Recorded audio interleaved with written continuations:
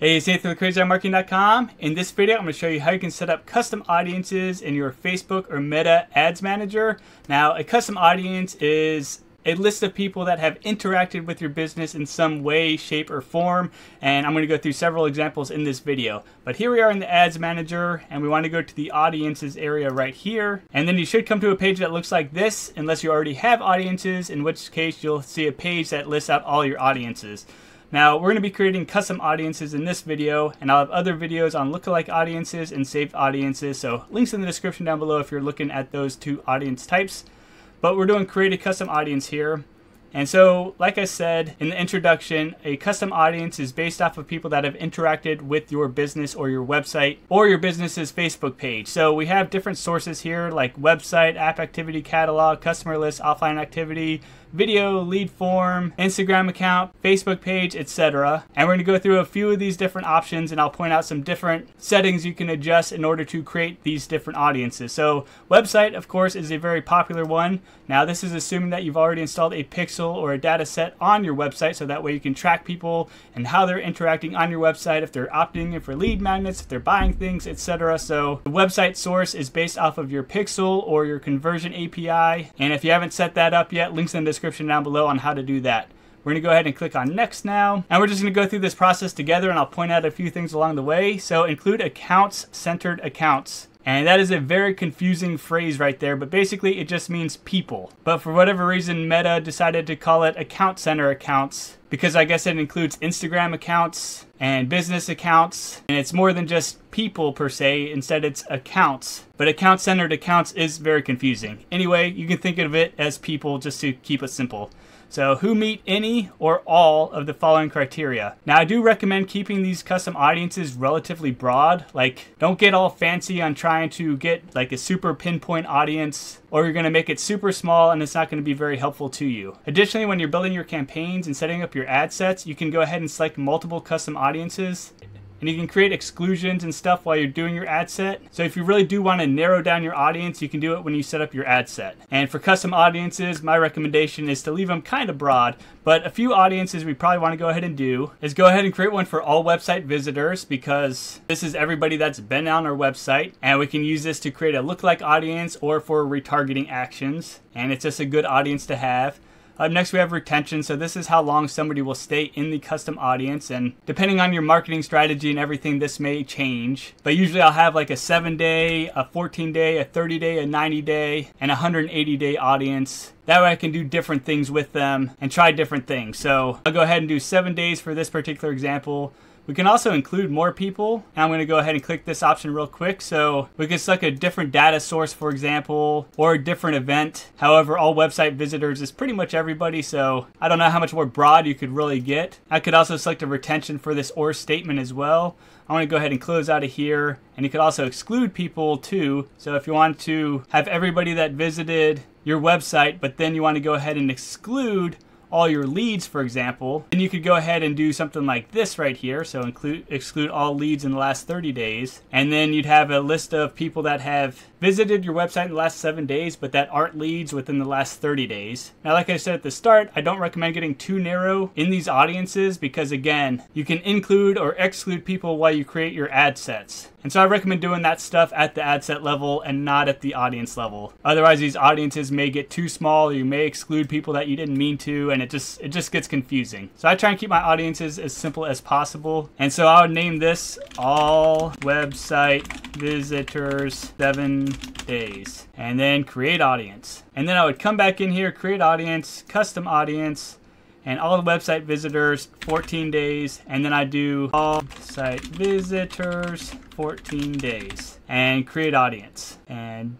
done. And then 30, 60, 90, 180, etc. I think you get the idea at this point. Now another audience that I would go ahead and create, custom audience right here, website, next. And in this case, I would go ahead and select all my leads. So now I'd go ahead and create a lead audience, and I might have a longer retention at this point. Or depending on my marketing strategy and maybe my retargeting campaigns, I might have a different retention. But then this would be a list of all the people that have triggered my lead event. So then I would go ahead and have leads 30 days and create audience. And so now when I create my campaign and ad set, I could go ahead and target all website visitors in the last 7 days, but then exclude my leads in the last 30 days. I didn't have to create a special custom audience with fancy settings in order to do that. And then I would come back in here and custom audience, and then of course I would go ahead and set one up for purchases or buyers as well. So we'll come down, and I haven't had any purchase events trigger on my website, so I can't select it, but I think you get the idea at this point. Again, the main point is to have a bunch of different audiences of different lengths for different events, and that way you can use them for retargeting and also lookalike audiences.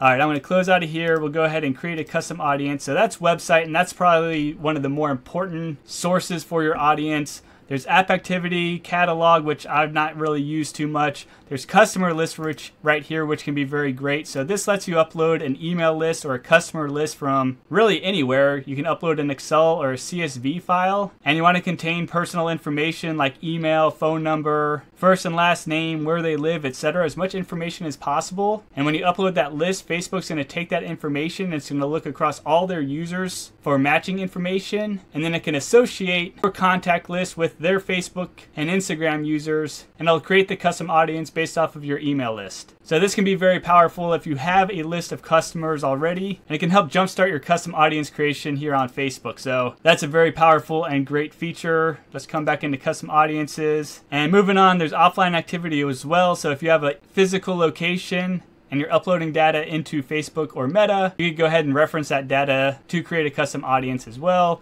Then there's meta sources right here, and so I use video a lot in my ads, so let's go ahead and click into here and check it out real quick because there's some cool options.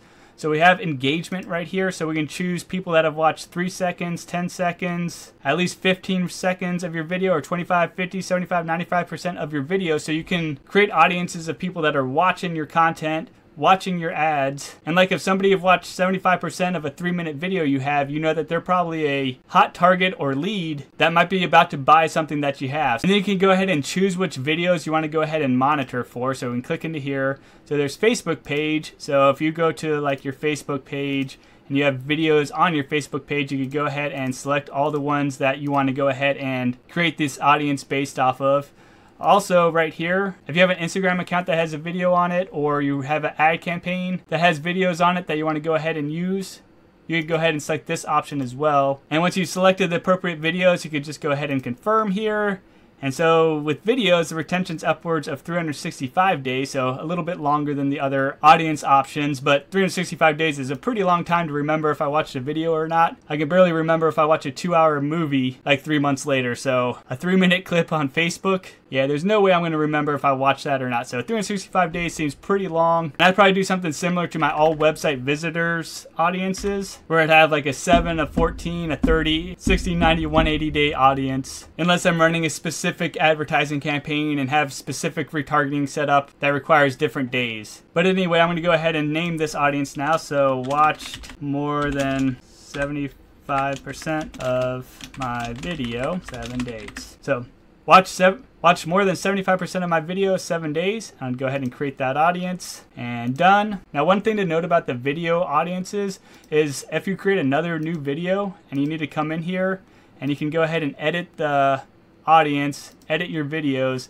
and make sure that your new videos get added to your audience as well. So that way you're capturing those people too. And so that's just one thing to keep in mind if you're using video audiences, is that you may need to come back in here and adjust them by adding the new video content that you're producing. So I'm going to come back to create an audience and custom audience. Now, another audience that can be useful if you're using lead forms for your ads would be the lead form custom audience. And we'll click into it real quick. And you can see that there's different options here. So like an event, so anyone who opened the form, or anyone who opened but didn't submit it, who opened and submitted the form. So this is basically people that became leads right here through your lead form. And there's just different options depending on what type of audience you're trying to create. And the rest of this is pretty self-explanatory. So I'm going to close out of here, create a new audience, custom audience. Another popular one is the Instagram account option. So we'll click on next here. So if you have an Instagram account, connected through your business manager, which I recommend doing. You could use it as one of your audience sources. And there's events, so everyone who engaged with this professional account, or who started following this account, or visited, or engaged with any post or ad, or who saved a post or ad. So a lot of different options and different ways to go ahead and create audiences, which I recommend doing, similar to the all website visitors audiences. So that way you can retarget people that have viewed your Instagram page and hopefully get them over to your website so they can go ahead and buy something.